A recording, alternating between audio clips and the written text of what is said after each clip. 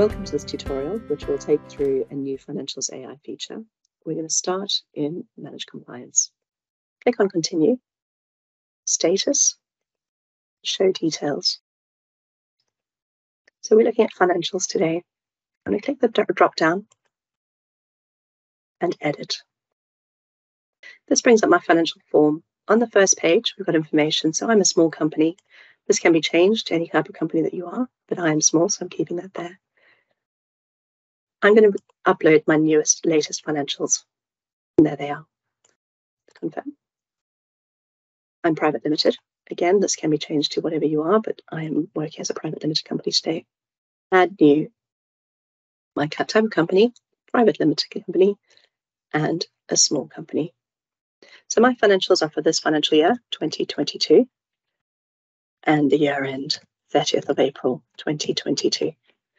My accounts are for 12 months. They've been running from the 1st of May through to the 30th of April, 2022. If they were 18 months, if you changed your filing period with the Companies House, or 9 months, you can change this here to what it needs to be. I'm going to upload my document again. I can go to the document library, and there's my latest accounts I've just uploaded. So I'm going to click on those and confirm. The AI is now reading my financial document. This may take a few moments. Just be patient with it. So what we can see, let's pull out the account here, all my balance sheet information and the profit and loss information. If the AI is unable to find a number, it'll have a little mark that says X, I haven't found turnover or profit loss before tax. These will need to be manually entered by yourself. But in this instance, it has found all my details. I'm going to apply to the form that says I've discovered 7 fields and applied below. We're going to check that the information is correct. Starting with the income statement, so the first number we have is turnover. On our profit and loss statement, looking at the turnover, 7123,123. Yes, that number is right. Profit before taxation, 1017246. It matches 1017246. We come on down to the balance sheet. The first number at the top of our page is issued and paid up capital.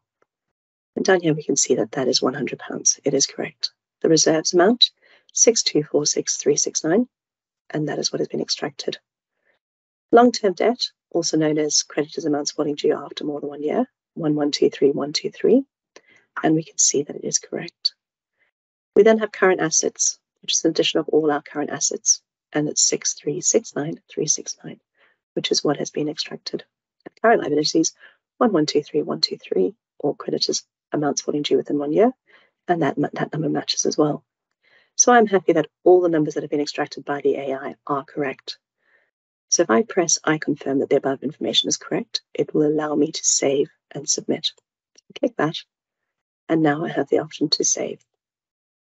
Bring me back to the first page, and then I can submit it, and it will go in for verification and will be verified shortly.